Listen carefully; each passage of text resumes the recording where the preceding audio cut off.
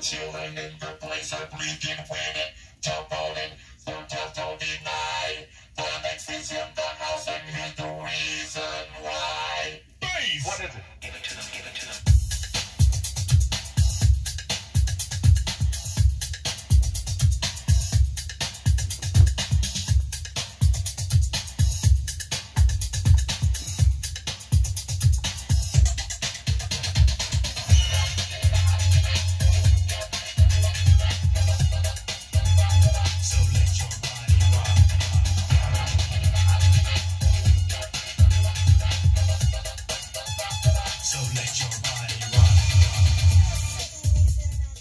Yo, what is going on, YouTubeites? This is your man Tebow. Welcome back to, I guess you can call it my monthly, if not semi-monthly. I mean, comic haul. I mean, basically, it's whenever I get a giant pile of comics.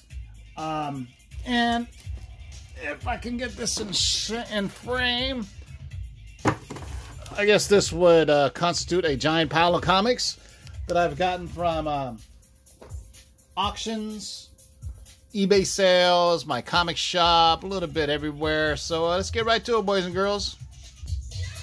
Alright, so trying to go through this pile and figure out what's what. Man, it's just overwhelming sometimes, man. So let's get right to it, man, boys and girls. This is the rarest of the rare. There was only 50 of these made. What do you ask this is? This is Comic Shop Adventures, drawn and written by my buddy, the Big To-Do from Comics, Tunes, and Toys. A little wraparound cover action there. Basically, it's a very hilarious look at the everyday goings-on of a comic shop. It's Comics, Tunes, and Toys in Tucson, California. This beautiful baby is near mint, and whenever con season comes around or a CGC witness rolls into his store, like my buddy Rocket Comics, I'm gonna get Mike to sign this. So it's a beautiful yellow label, 9.8. This is Comic Shop Adventures #1. He also did something called Cosmic Gal, G-A-L. So look for that. I actually saw a couple of copies for sale on eBay, believe it or not. What's interesting about this book is Mike got this in a buy. So he basically bought a collection and one of his own comics was in there. So pretty awesome, man. The rarest of the rare, only 50 of them ever made. Let's go. This is some recent stuff that I got. This, man, this is a pain in the ass for me. Now, it wasn't Roman Curtis's fault, but Roman had mailed these out to me via priority, U.S. priority.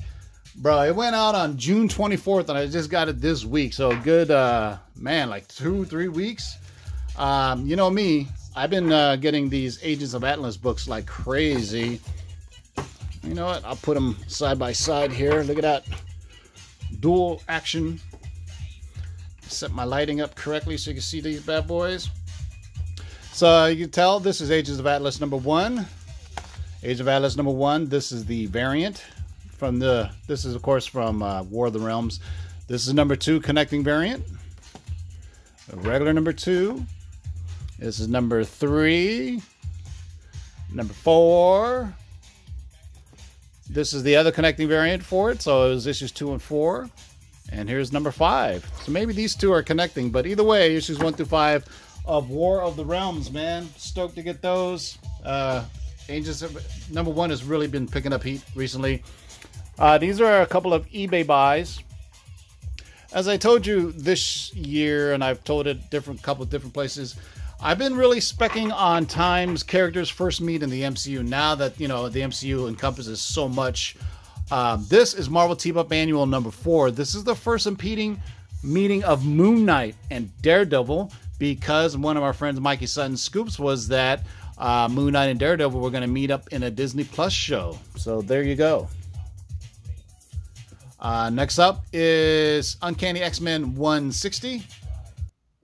This is the first appearance of adult Ilyana Rasputin. If you don't know, I forgot on which issue. She appears as a child, and then she goes off into limbo, where obviously limbo, she appears for just a minute, but then she comes back as a young adult, old teenager. but this is Uncanny X-Men 160. I got this as part of this because I really wanted this issue. This, of course, is first appearance of Illyana Rasputin as Magic in New Mutants number 14. Beautiful high-grade copy. This eBay seller had both of those on part of their sale. All right, let's go off some other stuff I got here. This has been appearing on the top 10 a lot, on the CovrPrice top 10. People have been snatching this up. I got another copy of Alpha Flight number 1, the first appearance of Puck and some other characters. Beautiful cover and story by the John Byrne himself. I picked up another one of these because I just love the cover and a chance I could see it. I got it at my big shop, The Big To Do, for $4. This, of course, is the famous New Avengers number 14. They obviously the multiple arms of Doctor Strange that were made popular in Endgame. There was a new Doctor Strange annual that came later that also has this, but this is the first time I think you saw it on cover there. And if you also been paying attention, these books have been hot for some reason. I don't know. I got this for $3 from my LCS. This is Ultimate Spider-Man number 11, the handcuff issue. This, of course, is Spider-Man number 1. This is the, I guess you can call it the kissing cover, but it's also, I believe, the first appearance of Miles Morales and Spider-Gwen. Correct me if I'm wrong. But as we scooped on our show, Mikey's son told us that Marvel wants to make Spider-Gwen and Miles Morales live-action thing happen, and that will be his love interest, just in the comics. So that's why you've been seeing these appear on the top 10 list ad nauseum, actually.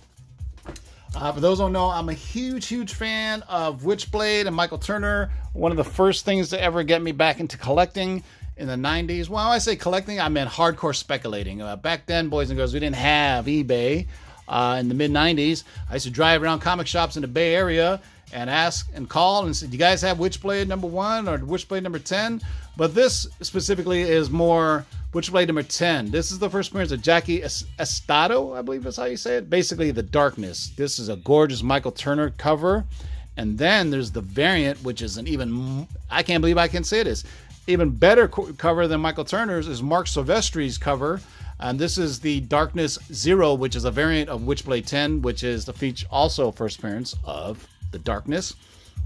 If you're a Witchblade fan, you got to have this, man. Gorgeous Witchblade cover. This is Wizard number 63, the Ace edition of Witchblade. Gorgeous. Look at the font. Oh, man. Absolutely gorgeous, man. I wish I never sold my complete run of whatever that's called. What did I say? Witchblade. All right. Picked up another. I have a current copy of my Paper Girls number 1 is off at CGC getting graded right now, but my LCS had another one, so I grabbed another copy. Got hot recently when the screenwriter posted a picture of the script on Twitter. Picked these up. This is the Free Comic Book Day Firepower, the new Kung Fu series from Robert Kirkman. So I got 2 copies. But more importantly is I also got this, which not many people seem to be showing off. This is the Firepower trade, which is a prelude. So technically it's the first appearance. You can tell it's pretty thick there. Gorgeous color. So this is the trade of Firepower. So it's this and the Free Comic Book Day issue. So this one delves, obviously, is a more of a prequel. So it tells more of the story. And then this, of course, is the first appearance in the Free Comic Book Day. That who knows when that's going to happen, if it's ever going to happen. I also picked up these random issues just because they're cool, man. This is Ghost Rider. I got this from my Comics, Tunes, and Toys as well. Ghost Rider number 1, the Clayton Clayne series, or at least he did the art. Obviously, the variant for this is going for big dollars. I do believe this is just the regular cover, but it's still badass. Also got some filler issues on Master of Kung Fu, the Max series. It's number 6. Number 5. I really needed a stand. This stand is horrible. Number 2. I think this completes my run. This is more of an adult title for the Marvel stuff. Let me switch over to this one, man. That one sucks. I need new stands.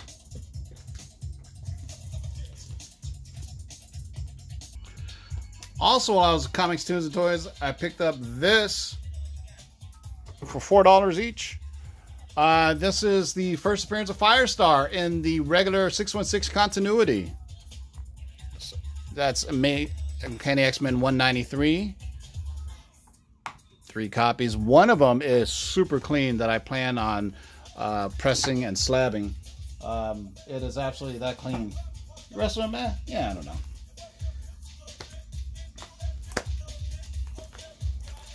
These are fun.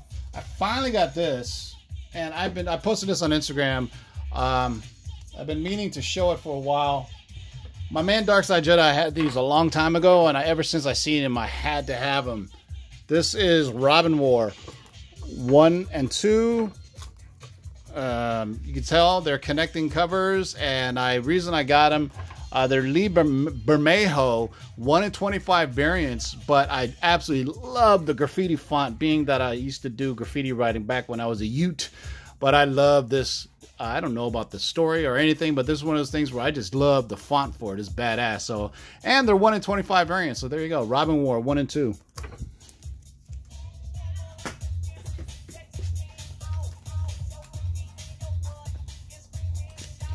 Also, some Spider-Man books. Should probably be prepared, huh? Spider-themed books, I should say. I got another copy of Spider-Woman #1. I know it's not the first issue, but or the first appearance, but it's still a very cool first issue, and this is in near mint condition. Spider-Woman #1. And I got, we spec this on actually the Lord's channel, that the Ultimate Green Goblin was going to be used as a villain for Ultimate Spider-Man. Maybe surprising to some, maybe not surprising to many. But what's interesting is the amount of appearances in it. I think that #4 is the first appearance in a cameo. #5, he fully appears, but they don't really say his name.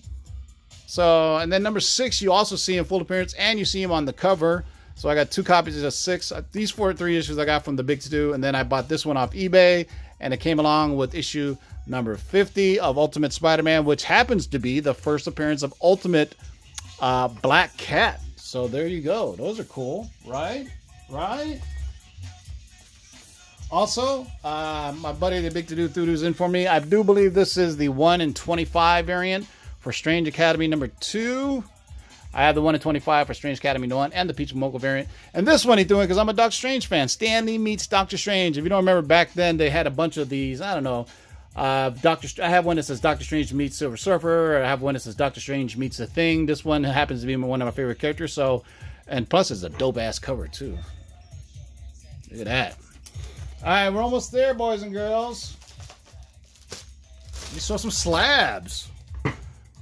And as I was saying, kind of been specking this, so went out and got a slab copy of it as well. This is this is Ultimate Spider-Man #6. First appearance, first cameo of Ultimate Green Goblin. I don't know, man. Whatever the market will dictate, but he does appear in these because I bought the raw issues and I looked inside of them. So, and this is the old label too, which I always love collecting the old labels because, you know, you never know. You can press them out and get something better and newer, or faster, quicker, or whatever. One other slab. Sorry, this comic haul has been underwhelming, but you know, they all can't be grails. But this is Mutant Mutants #14, the first appearance of Illyana Rasputin as Magic, and the 75-cent Canadian variant. Believe it or not, Canadian variants of certain issues are really hard to find in high grade. I don't know what you Canadians do with your books, but you guys tear them up. Just kidding, man. I got nothing but love for our brothers in the Great North. But this is the more rare, or rarer, New Mutants #14, 75-cent variant. And it says it right there. Canadian price variant. First appearance of Illyana Rasputin as Magic. I think that's it, man. I mean, what else do you want? That was a lot of video. That was like 15 minutes worth of music and videos and me just jibber-jabbering along. So, hope you guys enjoy the rest of your Sunday. I hope this video posts on Sunday. And we will see you guys on Tuesday for the CovrPrice Top 10. Hope you guys enjoyed the video. Make sure if you're new to the channel, subscribe, like, Hit the like button and hit the notification bell. We go live Tuesdays at 6 p.m. for the CovrPrice Top 10. And Thursdays, I do a viewer mailbag. So until next time, boys and girls, keep digging in them long boxes. Peace out.